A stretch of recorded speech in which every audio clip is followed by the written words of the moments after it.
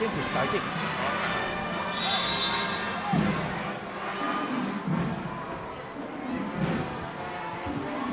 Welcome back, Philippines. Dito po sa loob ng Cuneta Astrodome. Yan po ang ating score sa pagpapasimula ng ating ikatlong yugto.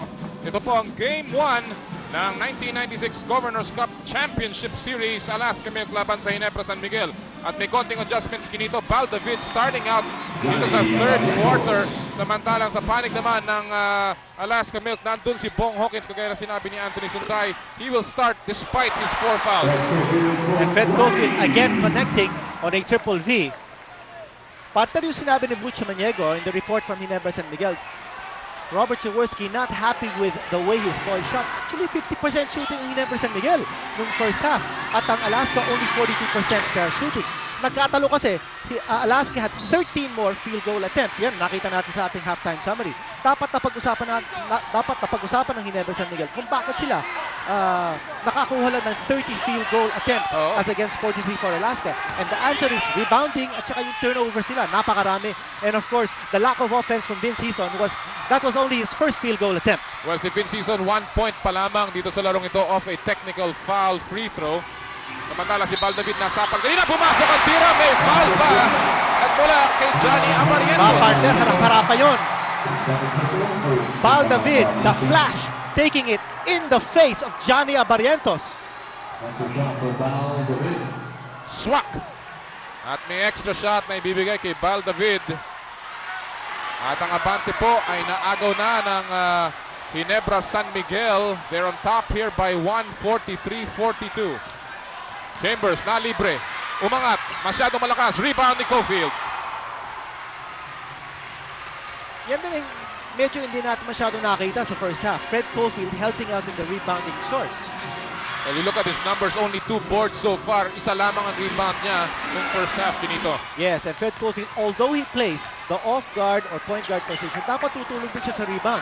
Especially if the Twin Towers do not have the mobility to get the rebounds. Ito na si Vince Hison. Going to his strong side. Wala! Maganda yung depensa ni Jojo Lastimosa laban kay Vince Hison. Hison still just with 1 point from the technical free throw. 2 missed field goals here very early in the second half. Yan ang tagilid. Pagka si Chambers ang tumao si Cofield, he just showed us why mas malakas ang upper body nitong si Sean Chambers. Yes, well, si Fred Cofield ang kukuha kay Sean Chambers, dapat umpisahan niya yung kanyang pressure defense up high because once Sean Chambers posts him up low, Fred Cofield will not have the muscle to stop Chambers. Oy, ang ganda ng anticipation ni Fred Cofield. 3-on-1 break, 3-on-2, binigay kay EJ Fan. Umangat, nasapal ng bahagya. One fake, he goes up and he does not get the basket. Pero may foul na makukuha si Marlo Aquino laban kay Sean Chambers. Marshall nagigil doon si EJ File. But he had the right move. He didn't put the ball on the floor. Tsaka nag-drop step siya on the way to the hoop. Yun nga lang, I think he was a little intimidated. Panoorin po natin muli. Just a drop step here by EJ File. I think he was intimidated. Oh, actually, that ball was tipped by Sean Chambers. Yes. Tsaka Chambers bothered that shot. At si Marlo Aquino patuloy ang ika nga niya paghihirap dun sa free throw line. He's struggling from the free throw line. Already 0 out of 3 in this ball game. Si Marlo Aquino. The man of the hour for Ginebra San Miguel, si Fred Cofield, already with 18 points in this game. Aquino 1 out of 2. Sa wakas, nakagawa si Aquino from the line. Marlo Aquino averaging only 60.6% from the free throw line. Abarientos. Nalalabing oras sa ating third quarter, 9:17 at may tinawag si referee Rivera. Illegal defense warning laban sa mga nakapula. EJ File loitering outside. At siya po natawagan ng illegal defensive alignment. Big gamble on the part of Coach Tim Cone to play Bong Hawkins already with 4 personal fouls. Yes. Picked up 2 fouls in this, or 3 fouls in the second quarter. Pasa ni Hawkins na antala ni EJ File. 12 sa kanilang shot clock. Nasa poste ngayon. Pochwinyo binigay kay Sean Chambers. Nabangga ng konti ni Marlo Aquino. Mahanap ng outlet. Binigay. Anto si Sean Chambers. And a beautiful catch. Parang si Jerry Rice. Football. Hawkins, dire-diretso, ginamitan na naman ang bilis para wala. David, looper kay Marlo Aquino and they've been bungling opportunities here, Kinito. Partner, hindi ko maintindihan kung bakit si Marlo Aquino ang tinatarget nila for those touchdown passes. No, he is not a good finisher off the fast break. Dapat yun si Vince Hison, who is a very good finisher in transition. But one big adjustment na nakakita natin dito sa second half is the fact that Fred Cofield now is being more assertive in the rebounding department. Ito na si Vince Hison. Ito ang sinasabi natin na finish. He still does not get the shot. Again, Lastimosa staying with Vince Hison. Tabla pa rin po ang ating talaan. 4-4, 4-4. Hawkins. Nabulabog. Iba talaga ang disiplina ng Alaska in getting back down on defense to prevent the transition baskets. Maganda yung overplay ni Marlo Aquino. Nalibre si Lastimosa maiksi. Cofield ang pupulot ng loose ball. And he says, dahan-dahanin natin. Oh, sabi ni Fred Cofield, sandali. Hindi tayo nakakascore sa transition. Ako na muna magdadala ng bola. Alam mo, katakataka yan, Kinito, because these two teams are the best or the runningest teams dito sa PBA. Oh, Marlo Aquino sa loob. Yan ang dapat for Ginebra San Miguel to get Marlo in scoring position, not to get him to finish the fast break. And we have a timeout. Tabek palabas ni Val David sa pasa kay Johnny Abarientos. Ang Alaska Milk, Kinito, tumawag ng maagang timeout pagkatapos na lamangan sila ng Ginebra San Miguel. And obviously, nag-iisip na ngayon si Coach Tim Ko ng adjustments dito. Well, several things. No? Nakita siguro ni Coach Tim Ko na medyo bumibilis na ang laro ng Ginebra San Miguel. Now, they've got two spark plugs on the floor, David and Hison. At ito si Hison has already missed 2 transition attempts. Ito, pumupukol sa labas ang Alaska. And a tip in! And that will count. Napako ang mga paa ng mga Ginebra San Miguel sa sahig. Ay palagay ko, lack of concentration. Oh. And again, lack of championship experience. Yes. Yung narinig nila yung buzzer, akala nila tapos na yung oras, makukuha nila yung bola. Hindi nila alam, meron pang oportunidad itong Alaska to score. Si Aquino natapik palabas ang bola of that miss. Commissioner Jun Bernardino, kanina napanood natin siya sa interview. Si Top Honcho Rainer Williams and Senator Franklin Drilon, ang ating isang suki dito sa PBA. And si Mr. Meneses. Samantala, ito pong larong ito, tuloy ang aksyon. Third quarter, Lastimosa, wala pa rin.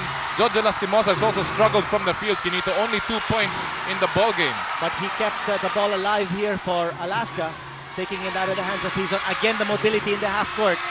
Another offensive rebound. Pangatlo nito. Baba naman, nasa ng mga rebounders. Marlo Aquino's way out in the open court. Yes, hindi nakatulong si Marlo Aquino. Again, he's being brought out by the offensive players of Alaska. Ito naman si Marlo should move inside to help in the rebounding chores. Cofield, tumuloy ng baseline. Lumabas ang tira. Subalit, nakakakuha siya ng consolation prize. May foul laban kay Jojo Lastimosa. Ito yung last sequence kung saan katakot-takot ang offensive rebound ng Alaska. Isa yan, ha? Pangalawa na. At nakuha na naman ni Kevin Ramas, exploiting his wide body and getting the shot off. And no reaction, no defensive reaction from EJ File. Didn't even bother to try to block the shot. Para kanina nabanggit mo that we have so many viewers watching from the north. Oh. And we also have so many viewers watching from the south, particularly the PBA fans in Tagubo, Butuan City, sa Patinay, Prosperidad, Agusan del Sur, sa Iloilo in the Visayas. Yes. We have a lot of friends who are celebrating Christmas parties in Iloilo. And of course, sa Papeng Central Luzon naman, nandiyan ang mga kaibigan natin from Tañedo Street sa Tarlac. All PBA fans watching this. Well, sa lahat po sa inyo, kami po ay nagagalak na makasama kayo sa Game 1 ng 1996 Governors Cup Final Series dito po sa Cuneta Astrodome. Magandang gabi po muli. Sean Chambers ngayon, tumira. Tingnan natin, 3 seconds ang itinawag ni Referee Laga. In that situation, Alaska wanted to move the ball inside because Jojo Lastimosa had earlier attempted several times from the perimeter. Hindi sila nakakuhol sa labas. So they wanted to take the ball closer. As a result, hindi sila nakakuha ng good shot and they became tentative. Sama na naman ang entry pass, Kinito mula kay JB Gayoso. Masyadong gipit. Lastimosa, tumira. He's only 1 out of 6, now 1 out of 7. Offensive rebound. Sapang sa likod. Val David na may dala. Siya pa rin. Val David laban kay Johnny Abarientos. Cofield, tumira sa labas. No. And no rebounder. Tinira ni Fred Cofield yun. The only one underneath the basket was Val David. Hindi naman siya makakakuha ng rebound. Si Lastimosa, 1 out of 7. Si Vince Hison, 0 out of 4. Dito sa first game. Samantala, Abarientos nabitawan ng bola. Ang ganda sana ng pass ni Kevin Ramas. Ganda. Hindi akalain yun. A wraparound pass. This is a very low-scoring game, Kinito, at hindi typical of an Ginebra game. Pero of course, ang Alaska naghihigpit sa kanilang depensa. Totoo yan. Actually, both teams are playing good defense. And Alaska not getting the outside shot to fall in. Pinapwersa nila sa loob. And napakatindi naman ang interior defense ng Ginebra because of the Twin Towers. Foul si JV Gayoso sa ilalim. Loose ball foul. Gayoso has not contributed dito sa larong ito at all, at least positively. Well, puro negative yata ang contribution ni JV Gayoso sa larong ito so far. And talking about negative contributions, si Vince Hizon has not scored a single field goal and 0 out of 4. Yan ang statistics ni Vince Hizon from the field. He has just 1 point from a technical free throw. Si Lastimosa ay hindi din maganda ang kanyang showing from the field. 1 out of 7 with only 2 points. Nabulabog si Sean Chambers but he dives to the floor. At may loose ball foul na itatawag laban kay Marlo Aquino. Si Aquino natawagan ng loose ball foul. Again, makikita mo yung hustle itong si Sean Chambers. Samantala, si Bong Hawkins papalitan ngayon ni Jeffrey Carriazo. You see the hustle ni Sean Chambers, the experience. Alam niyang hindi siya magpapatalo any possession in this game. Well, see, Bong Hawkins now resting on the bench. Parang iba na ang galaw ni Bong Hawkins realizing that he's in foul trouble. And Coach Tim Cone now keeping or putting Bong Hawkins back on the bench. Backdoor play, sumabog sa mukha ng mga taga-Alaska. May foul, offensive foul si Johnny Abarientos. Third foul na rin ni Flying A. Ating pong score, tabla, 48 all. At napako na tayo dito for quite some time now. That's true. Matindi ang depensa on both ends. Take a look at the block shot situation. 6 for Ginebra because of the Twin Towers and only 1 for Alaska. Tap out ni Sean Chambers. Mananatili ang bola sa panik ng Ginebra San Miguel. Only 4:25 remaining sa third quarter. 3 team fouls ang Alaska. Ang Ginebra San Miguel dadalawa. Very tight pass coming from David from the inbounds. At may turnover naman ang Alaska. Kapit-kapit ang turnover, Kinito. And right now, the game has turned into a sloppy ball game. Not too well organized, no? I think the players are feeling the jitters, no? Because this is such a closely matched championship series. Alam mo, nabanggit mo, Kinito, na doon si Fred Cofield puputok, or at least nabanggit ni Mr. Navarro, no? Puputok ito sa finals.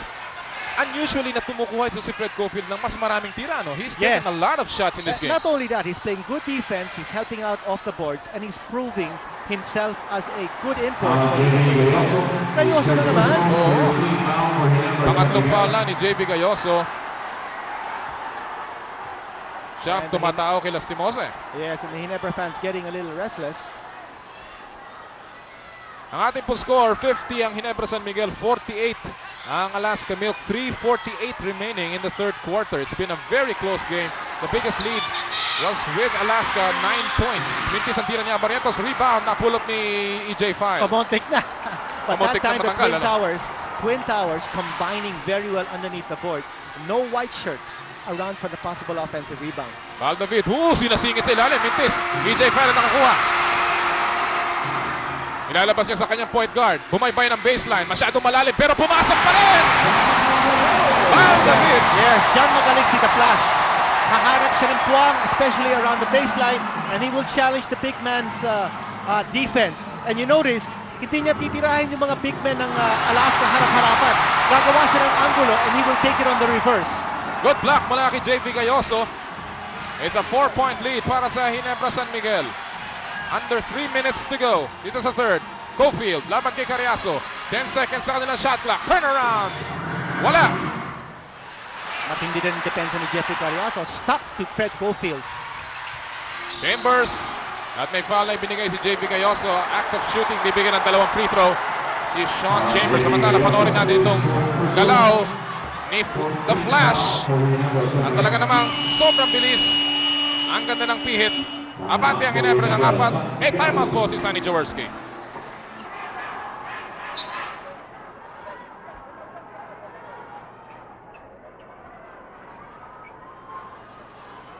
Abante po ang Ginebra San Miguel ng 4 na puntos at ang Alaska Milk ay hindi pa nakakagawa ng puntos. In the last 4 minutes, may pagkakataon si Sean Chambers na mabasag ang kanilang pagkakatahimik.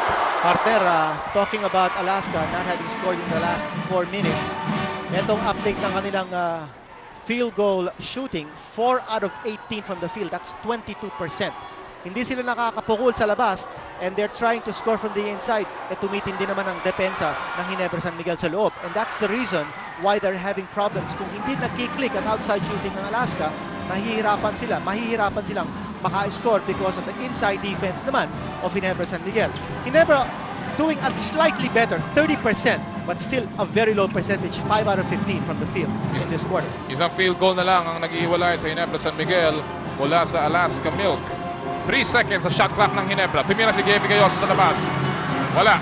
Rebound ni Kevin Ramos. Naagawan ni Baldavid. Binigay kay EJ File pero hindi inaasahan. EJ File, again, lack of concentration. Ang ganda sana nung pasa ni Baldavid. The steal coming from the end line. Sinayang ni EJ File yung pagkakataon. Samantala, narito si Sean Chambers. Binigyan ng screen na Lastimosa against JB Gayoso. Sean Chambers nakalusot. Goes up. Wala. Again, Marlo Aquino making him change his shot in midair. Yes, a beautiful defensive help coming from Marlo Aquino. Nung nakita niya, napabayaan na si JB Gayoso ni Sean Chambers. He came in and talking about coming in. Yan naman, napabayaan niya ang depensa ng Alaska. The flash, Baldavid. Baldavid with 6 points. Lahat nagawa niya dito sa third quarter. A minute and a half remaining. Apat ang abante ng Ginebra San Miguel. Ito po ang Game 1 ng Best of 7 Championship Series. Jeffrey Carriazo lumusot. Sapal ni Cofield ng bagya. Nakuha ni Marlo Aquino. Partner, 2 straight blocks on the defensive end coming from Ginebra San Miguel, and they have been able to convert at least on one of those blocks. Patong ng ulo. Yan ang play na tinawag ni Baldavid. 8 seconds in the shot clock. Pasa sa loob ng tapik. Anticipated by Sean Chambers. 3-0. Walang kalaban-laban. Stroll in the park. Alam mo, very obvious dito kinito. Hinahapo na ng bahagya ito si Marlo Aquino. Kanina nakita natin naglalakad ngayon. Medyo malamya na ang kanyang galaw. Partner, anticipated naman ng Alaska kung anong play was going to emerge from Ginebra in the previous play, no? When Baldavid signals the play, when he taps his head, yan ang gusto sabihin, ilo-low post nila si Marlo Aquino. Oh boy. Pangapat na rin yan ni Sean Chambers. Nang tumulong siya kay Baldavid. Here's that play. He jumped out. At yun, kitang-kita naman. Tumama yung tapik niya dun sa braso ni Baldavid. Sean Chambers with 4 personal fouls, along with Bong Hawkins, who's now resting on the bench. Si Lastimosa has been replaced By Roel Gomez. He has been struggling. Aquino, naipit. Sa pa rin nakapulot. Pinailalim! Jump magaling si Robert Jaworski. Again, he made things happen for Ginebra when the offense attacked the defense of Bong Hawkins in the first half, got him into foul trouble. Ngayon, Marlo Aquino has the green light to go against the defense of Sean Chambers. Chambers with 4 personal fouls. Only that much time remaining. Jeffrey Carriazo, pinilit ang tira. Wala. Aquino with another rebound. Binato. May tao ba? Nato si JB Gayoso and pauubusin na siya ng oras. Subalit dito sa third quarter, ang Matic Jeff combination ni David at Aquino combining for a total of 11 at abante na po ang Ginebra